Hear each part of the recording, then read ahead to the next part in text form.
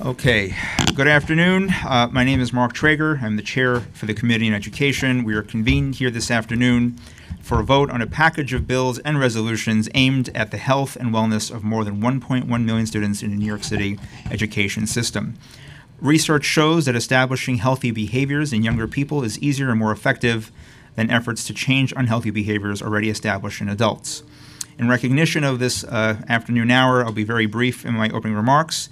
Proposed Introduction 560A, a bill I am proud to sponsor, would require the DOE to report on its pilot program, which we actually pushed for, to review school start times to reduce adolescent sleep deprivation. The Center for Disease Control's CDC 2015 Youth Risk Behavior Survey found that on average, 72.7% of high school students were getting less than 8 hours of sleep on weeknights, even though optimal sleep for adolescents is between 8.5 and 9.5 hours per night. Studies show that lack of sufficient sleep impacts an adolescent's mood, behavior controls, attention, and academic performance. It also leads to a greater risk of mood disorders like depression and anxiety, increased stimulant use, a rise in drowsy driving-related traffic crashes, and increased obesity and obesity-related diseases such as diabetes. Early school start times may interfere with the natural circadian rhythms of developing adolescents who generally get tired much later in the evening than younger students. Starting middle and high schools later, after 8 a.m., could help bring an adolescent's schedule more in line with his or her body's natural clock. Studies have shown that when school districts start school later, which they're doing across the country, students have reduced tardiness and truancy, lower levels of depression, and improved academic outcomes. In addition, excessively early school start times can disturb students' meal schedule.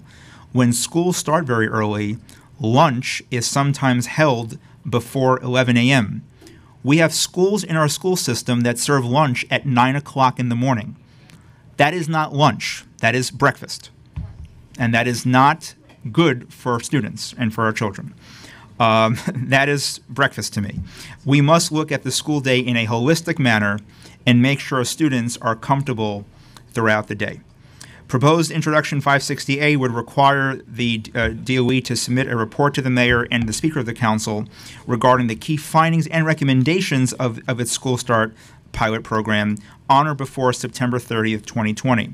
The report would include the names of the schools, the start times, the community outreach engagement plan, and key findings regarding attendance and lateness, whether the DOE intends to continue or expand the program, and recommend changes to start times system-wide. This is going to force the DOE to have a real comprehensive look at programming in the school system, which it really has not done for quite some time.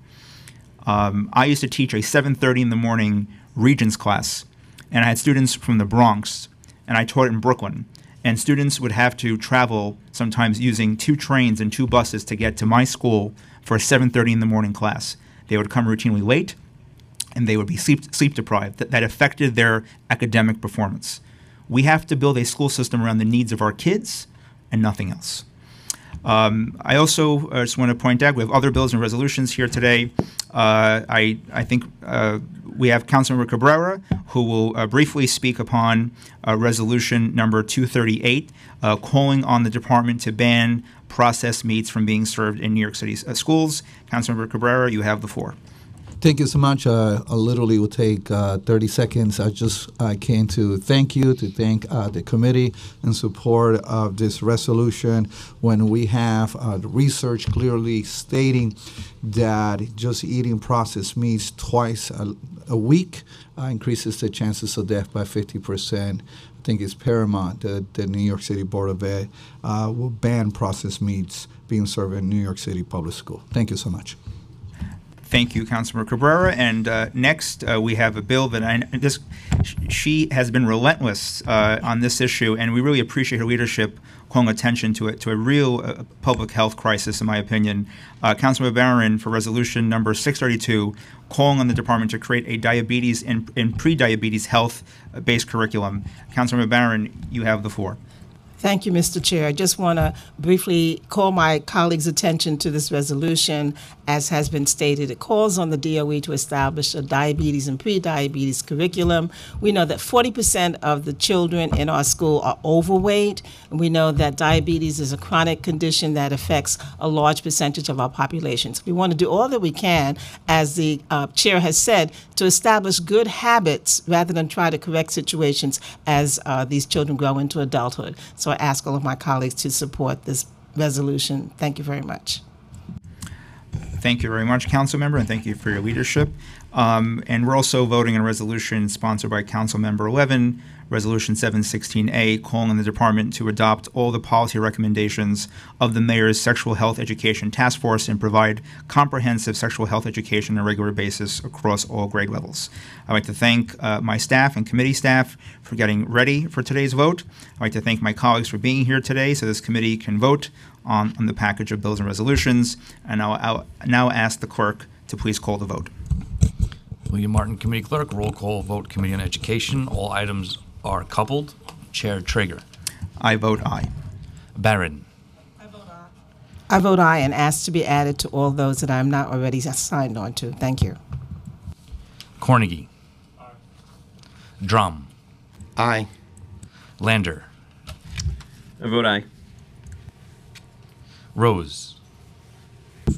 Aye, and please add me to all couple bills and resolutions. Thank you. Grodenchik. Aye. Salamanca. Aye. Ampry Samuel. Aye. Brannan. Aye. Lewis. Aye. Borelli. I vote aye on all except Reso 238. I simply cannot join this gang of gastronomic Jacobins in this war against chicken cutlets and other delicious lunch meats. You're forgiven. Do they use the guillotine to slice the meat? Is that what you're saying? The butcher is... all right, never mind. A vote of 12 in the affirmative, 0 in the negative, no abstentions. All items are adopted by the committee, with Resolution 238 being adopted by the committee, 11 in the affirmative, 1 in the negative, and no abstentions. I do want to note also this was the our first committee gathering and vote with our great addition to the Education Committee, Councilmember Farrah Lewis. Yes. She is a dynamo, and we're very, very lucky to have her serve in this committee. We thank her for her great leadership and support of public schools. So thank you so much, Councilmember Lewis. And I do think we'll leave the vote open for how? Councilmember Borelli, what was that? In case his, yeah, I haven't heard the Jacobins since the French Revolution lessons, so that's quite a stretch, Councilmember Borelli. Thank you. But we have a vote open for 10 minutes. Thank you very much.